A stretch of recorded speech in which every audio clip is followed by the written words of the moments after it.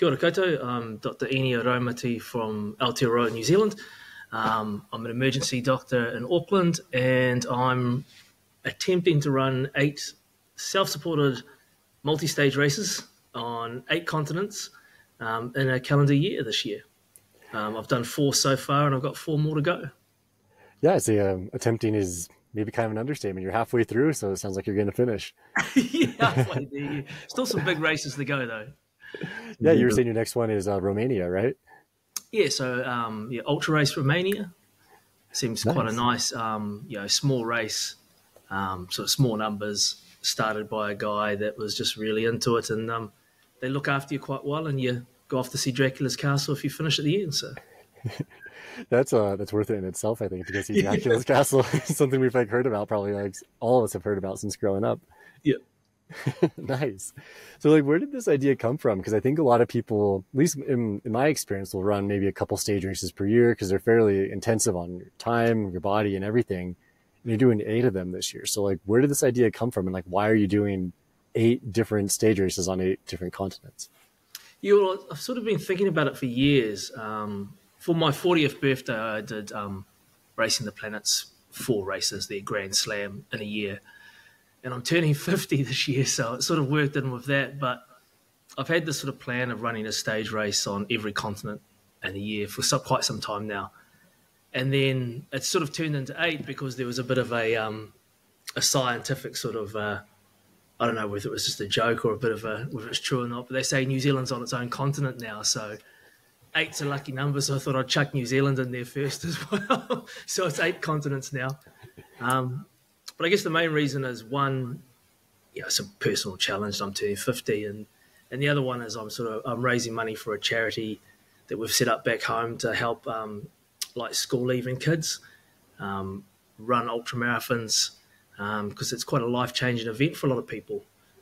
And anyone you talk to that runs ultra marathons, they've always got really positive sort of stories to tell about how it sort of changed their outlook in life and how it's helped them and uncovered things about them that they didn't know. And we're wanting to get like sort of kids back home here in New Zealand that have sort of been struggling with personal issues or with schooling and things like that to take on one of these challenges, and we'll help them to do it and hopefully sort of like, expose them to what they're really capable of and hopefully set them up for life. Yeah, it's interesting because like when I first started running, for example, it was just kind of like, oh, it sounds like a fun thing to do. And I was kind of up in the mountains. It was kind of like more of like a just go and explore and have fun type thing. But then you really realize it's like, okay, it is kind of like a life-changing thing. It teaches you so much on how to overcome challenges and frustrations and really just kind of like focus on things that actually matter in your life versus all these like little minor inconveniences, I think. Yeah. And I think especially when it comes to stage races, it's I think a lot of people are surprised at how much resilience or they actually have deep down when they start to do it. Like they, initially they're really sort of apprehensive and worried about things, and then they find out that they've actually got more strength than they thought they did as the days go on. And at the end of it, people that have thought about doing one and that's it for their life have always usually signing back up a couple of weeks later once all the blisters have healed and things. Yeah, that's always the joke, right? Like right after you finish, like I'm never doing this again. But then after a moment, you're like, I could do this again. Yeah, it's like, yeah, I could do that again. Yeah. Yeah, it is really fascinating. Like having been at a lot of running events myself and like grand to grand, obviously a lot. It's interesting how many people think like maybe like, okay, I can't do this, or this is gonna be the hardest thing I've ever done. And then they're able to get through it. And it's really fascinating to me, like how powerful the human mind and body can be once you like dedicate yourself to something. And I think it sort of resets your mind a little bit as well. Like initially with a lot of things in life, you like, you write it off because you think you can't do it. Once you've achieved it once, it's like your body and your mind realize, well, hey, that's actually doable. Let's try something harder. And that's why I think people get hooked into this sort of stuff. Yeah, it's always looking for the next, what is it? What's the phrase? Like I don't know, whatever, greater thing, right? Like you're always just looking for something bigger and better and more challenging, I guess would be probably the proper terminology. Yeah, and I think it's a good way to be in life. So yeah, like always challenging ourselves. Yeah. Yeah, definitely. So what has it been like so far? So you've done 4. Why don't we just kind of go through them briefly? Because all I remember is you did Namibia, Mongolia, and there's a couple others I don't remember off the top of my head so far. Yeah, so I started with the Southern Lakes here in New Zealand, which because they're all roughly the same format. They're all sort of like 6.5 days, 5.5 stages. You sort of run every day you run about a marathon, and then they typically have a long stage where it's like two, so about 80 k's. I don't know what that is in miles. Sorry. And you just they're always self-supported, carrying all your own gear. So I started out the Southern Lakes here in New Zealand in the middle of our summer, which was quite hot and quite tough, but that was really good fun. It was sort of like a good opportunity for me to sort of like finalise my sort of kit and trial out things because I'm here at home, and if you needed to change something, you could change it. And then I headed over to Namibia about 5 weeks after that in Africa, and that was probably, I'd like to say it's a nice race, but it was nice, but it was horrible because they got up to a very, very hot, like really hot for them, like 55 degrees Celsius. Again, I don't know what that is in Fahrenheit. It's hot. It's a lot. And, it was just really hot and really hard on you. And it was sort of hard to eat and hard to stay sort of motivated. But I managed to get through that one, and then went off to, about 3 weeks later, went off to do the Jungle Ultra in Peru, in their national sort of part, the Amazon part over there in the rainforest. And that was a bit different because you're sleeping in hammocks and you've gone from like sort of 55-degree dry heat to this sort of humid environment with like, snakes and all the rest of it. But that was great. I really enjoyed that one because it was quite physically quite tough. And then unfortunately I had like a 2-week turnaround to go off to Mongolia, which I've just got back from. So that was pretty tough on the old body, but surprisingly came through okay. Yeah. So I think that's about how many Ks now this year? What, about 1,250 or something racing? Yeah, that's quite a bit of racing kilometers in 1 year, and we're only halfway through the year.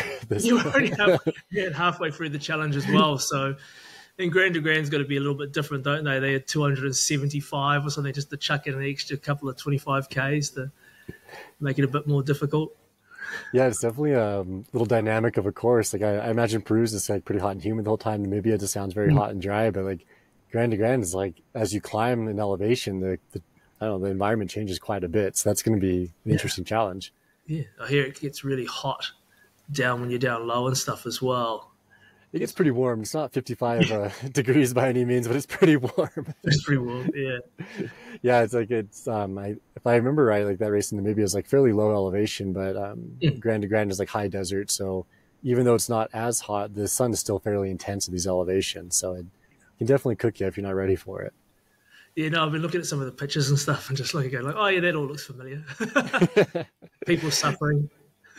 Yeah, imagine by the time you have all these 4 done, you're going to have Romania coming up soon. By the time you get to Grand, you're going to have like an entire spread of like basically every type of environment. So you're going to be fairly well suited for the trail at Grand. Yeah, so you do adapt a little bit. Like going from Namibia being so hot and struggling with the heat and that, got to Mongolia, and people that hadn't been racing much this year were going like, oh, this is really hot. This is really, really struggling. I was like, well, it's quite pleasant, really. Getting up 40 degrees was quite pleasant compared to some of the other races. So. Yeah, I've always found that interesting, like just perspective on things. Like if you're in a hot environment constantly, that kind of just becomes like your normal, right? But then if you're always in a cold environment, you're used to that and your body adapts. And it's really interesting to me, like physiologically, how your body can change and how your mental outlook too as well. Like maybe it's the same temperature, but you don't feel like it's as hot just simply because it's like your perception or whatever, right? Yeah, and it's just like people are like, oh, these hills are really hard and stuff, and they were struggling. And as everybody does, you have a bit of wind and stuff every now and then, but you get over it. And I was just thinking, oh, these hills are not too bad compared to Peru. So it was just like, even though you were tired and you just, I don't know, mindset was, oh, this is actually quite a pleasant race, and I really enjoyed Mongolia. So yeah, let's talk a little bit about that, because I imagine, like, at least like from my experience running, your experience running as well, it's like, if you think something's going to be hard, like it becomes very hard. But if you go in with the proper mindset of like, okay, like this is going to be a challenge, but I can do this. Like the mindset is just like, it's such a critical part, I think, to completing an event. Like, do you feel like that's true? Oh, 100%. I think the mindset's most of it when it comes to these sort of things. And like even a single day ultra, once you've done one, your mind sort of realizes how you can achieve it and you can do it again. And you go in a lot more positive. I think initially a lot of people almost talk themselves out of things, or they think themselves out of it, you know. And a lot of people that pull out early in the multi-day races are almost, they go to the medical tent and they're almost looking for an excuse for somebody to pull the pin on them. Whereas a lot of the medical crews are quite used to it, and they'll sort of talk them out of it, go like, no, you're right. You know, no, I've seen worse blisters. You know, your feet will recover, away you go. And as long as you sort of like get them over that initial I want to quit, which is all in their head, they typically get to like day 4 or 5, and it's like no one really sort of quits that late in the race. They'll quit in the first couple of days, and it's all them thoughts in their head about, oh, how tough the next day is going to be, and you haven't invested that much in the race. But once you get over that sort of hump of halfway, you know, people stop talking themselves out of things. It's all just in their mind. Yeah, it's so interesting to me because like at Grand to Grand, we've noticed that as well. Like just looking at years past, it's like, okay, the long day is like, it's hard. Like a lot of sand, a lot of climbing, and it's a long day. But then after that, like generally, if you complete that day, you're going to finish the race. It's like people they go over that mental hurdle, and they're like, oh yeah, like I can do hard things. I can do this. And they kind of become used to maybe that discomfort, and they can also see the light at the end of the tunnel, and they realize that they can do this hard thing. Yeah, Grand to Grand is one of those tough ones where the long day is early. Like quite typical of a lot of other races, the long day is sort of like the second to last day, and then there's sort of like a short little finish off or whatever. But I think Grand to Grand is the third day or whatever, so that's quite interesting. It's quite early on. But yeah, I'd expect most people, if they're going to quit in the Grand to Grand, unless they have, unfortunately, a big injury, they're going to do it in the first couple of days. Once you've done that long stage, it's like, I don't care, you know. Don't care how messed up my feet get or how messed up my body gets, you know. You're just going to finish it. Because otherwise you're going to have to come back and do it again. Isn't that true? Yeah. You can't leave things undone, you know. If you're doing it for a race, I mean, I think that's the worst thing. You'd have to go back. Yeah, I've definitely had those like personal experiences in my life where I don't quite have the race I want to have, and then as soon as I'm done, I'm like, I'm never doing this again. But then it's kind of like going back to what we were talking about earlier. It's like you get done, you're like, I could do this differently, I could do this differently, and like you kind of have like that. I was gonna say that same phrase in New Zealand, but the monkey on your shoulder or the monkey on your back. Like, you always want to come back and do it again because you know you can do better, and it's an interesting thing that humans we're like that. Yeah. Yeah. So let's talk about Grand to Grand then. Like I think you mentioned you've been to the States a little bit when you were younger, right? Yeah. I've sort of travelled through a couple of times. Once with a friend when I was at university. He just wanted to get away. So he wanted to go to Vegas because he had some rough time at university with his girlfriend or something. So we did that once. But when I was at university, I also did like a working holiday driving shuttles for Colorado Mountain Express, actually, up into like Vail and stuff. And that was quite good fun. So I've been to the States a couple of times. Really enjoyed it. So actually I'm looking forward to going back. Obviously, the race, I think we fly into Vegas. I think my flights take me. Mm-hmm. Like, yeah, it's generally the best place to fly into. Yeah. So if I show up late for the race, just send out the search party into one of the casinos or something. We'll see you hustling all the at the poker table or something. Yeah, right? Something like that. Yeah. Yeah, Kanab is like it's an interesting place where like it's a really beautiful little isolated town, and like, there's no real major airports nearby. So like the fact that they fly into Vegas and then drive all the way up there, and then it's just like a drastically different type of desert environment from the Las Vegas desert to the Red Rock desert of Kanab. Yeah, it's one of those great sort of places, isn't it? Where a lot of these races sort of take place where you fly in somewhere, and it's usually a long bus trip or something to get to where you start. So nice and isolated. Yeah, I've been looking it up and figuring out like, if I miss the shuttle, how I'm going to get there. Well, let's hope you don't miss the shuttle because that might be kind of a pain. So I guess you haven't been here a couple times, but like never really been to like the environment where the race is. Like, why did you choose to run Grand to Grand? Like, because it's a little bit different than the other events you've done. There was a couple of reasons. One is sort of like fitted in with the race schedule, but I'd already heard about it. Like in these, like I suppose when you show up to these sort of ultra running things, quite often you'll run into people, the same people again and again, with these sort of communities, the same sort of people that enjoy these things. And I've heard from a few competitors about the Grand to Grand. Now it's been on my sort of list of races to do for quite some time, for about the past 10 years actually, and I've sort of never managed to make it over. And then I was looking at it and it was like, oh yep, it fits in. I really wanted to do it, so signed up, and It's the fault of every other American runner I've talked to in the tents in the past 10 years that I'm coming over because they've all talked it up. So they say you'll enjoy it. It's nice and tough. I think it's a good way to describe it. Nice and tough. Yeah, I mean you don't want to do something that's easy. No, yeah, exactly. Like I feel the same way. Like I think it's interesting now where there's a lot of races that are kind of like, okay, like make it as easy as possible. But Grand to Grand it's a hard event. Like I guess every stage race in general is gonna be hard. I don't want to discount the other Yeah, events as well. But like it's a hard event where you're out there in this environment, self supported, and just it's rough. Like it can definitely be a long week for some people. yeah. And I think that's half the appeal of to me of those self-supported races is typically they are tough. Some of them, yeah, they're all tough. Some of them they start to like babysit people a little bit more now. I guess they're really trying to get people through, and they're trying to. But I still like the ones where it's literally the rougher the better. If they just let you loose and you know, good chance of not finishing is always a good race to enter. I don't like doing stuff where it's guaranteed that you're going to finish because there's no challenge in that. You know. Yeah, I find that like it's interesting, like the human psyche, I guess, of like we live in a fairly comfortable environment and we like try to like challenge ourselves as much as we can. And it's pretty fascinating. I think that like we're trying to like do as hard of things as we can, and it's like it's really interesting. I think.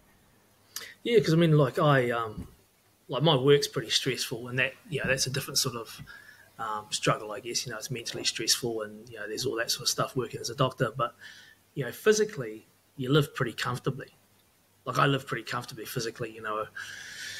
Got a nice place to live and nice environment, and I don't struggle in that. So, but you crave it a little bit. Like you miss the things that you used to do when you were younger, where like either military service or other things, where things were a physical struggle. As you get older, you miss those little challenges. You go out and sort of you hunt them down a little bit, and that's what I've found every year. Like even though you're getting older, you still want to test yourself to see how you're going. And these sort of events are sort of how I at times I do it. I guess you crave that sort of like that darker side of fitness struggle a bit.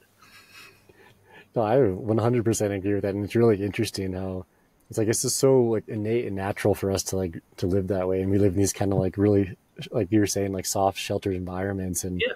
we go out and we push ourselves, and yeah, like do you personally find it interesting to like go from being I don't know like out in a stage race for a week or so, then coming back to like quote unquote civilization, and then is it a weird contrast for you to go back and forth between those two things? Yeah, I usually find, especially now that I've done two in quite quick succession, like I've sort of really adapted to, living in a tent and having to heat up your food, and just all you have to worry about each day is you wake up, you put your kit on, and you go for a run. And at the end of the day, you take your kit off, you sleep in a tent, whatever. For me, it's quite a sort of a simple existence. It's quite refreshing, really. I don't have to think about too much. You've got a set pattern of how you do things. You don't have to really have that sort of mental struggle.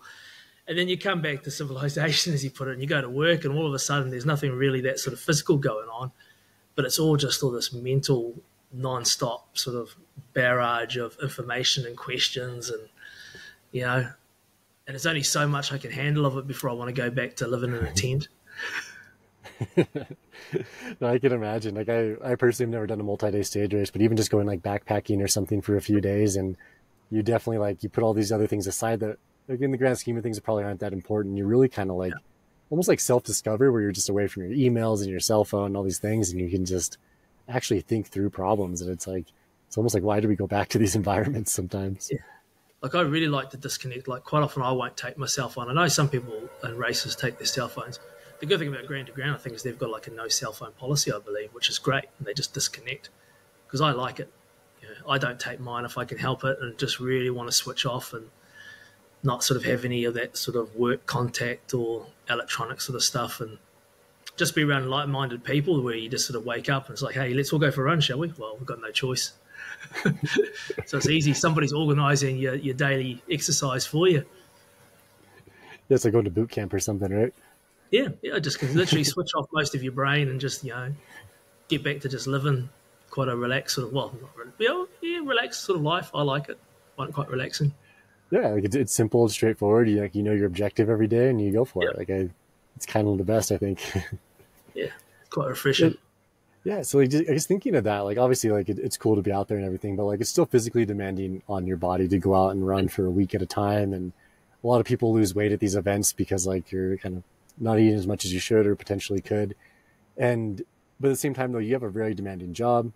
So like, how are you able to travel, go to these events, run, go back to your work, and able to like kind of rinse and repeat? Like, how do you recover between these events? And My recovery is poor, to say the least. I mean, I set myself up at the start of the year, mainly with a lot of training last year. Like I purposely went to the gym more, put on some weight, because I knew with all these events being so close that you're just going to lose weight. And a lot of it's to do with like you lose muscle because you just can't recover in time. I mean, you physically can't recover, in 2 weeks from one race to the next, or even three. Quite often, these sort of events, you need like a couple of months to fully recover. So I did that at the start of the year. So I set myself up from last year, put on some weight, did that, and then sort of in between races, I really just sort of don't train that hard. Just sort of, probably do less than what people think. Like I go out, 2 or 3 times a week for a run, typically not more than 20 Ks, and just go with friends and take the dog out and just really just relax and go slow. Spend more time sort of at the gym, doing rehab type stuff, and just really work on my diet and things as well. Like I think, sleep and eating properly is probably the best things you can do. And that's obviously where work decides to put a spanner in the works quite often. Like now I got back on Tuesday, it's Thursday here afternoon, I've got to go to bed soon to work a night shift, and I'll be on night shifts from now till Monday morning. So that's not the best for recovery. But yeah, yeah. I guess you make it work when you have a goal in mind. You do what's necessary to complete that goal, right? Yeah, that's the way I look at it when I'm at work. It's like, yeah, this is not the most ideal thing, but it's getting me the leave off work that I need to go do the things that I want to do. So it's just a necessary evil. Yeah, I'd say work is a necessary evil. We can call it You got to that. pay for these things somehow. They're great fun, but they're never cheap. And the travel, like you were saying, is quite horrendous. I mean, it's probably the worst thing about living in New Zealand is everything's so far away. And flights are typically quite expensive to get from here to other places in the world. I don't think any flight for any race that I've had has been under 11 hours, and then usually there's a couple of connecting flights on top of that as well. I think for Africa, I spent more time in the travelling than I actually did running. When you actually counted out how many hours a day that you ran and just added up the running hours, I spent more time travelling and in transit than actually running. So That sounds extremely exhausting. Like I've been to New Zealand a couple times, and I was exhausted just going there for minor things and not running stage races in between all the travel. yeah.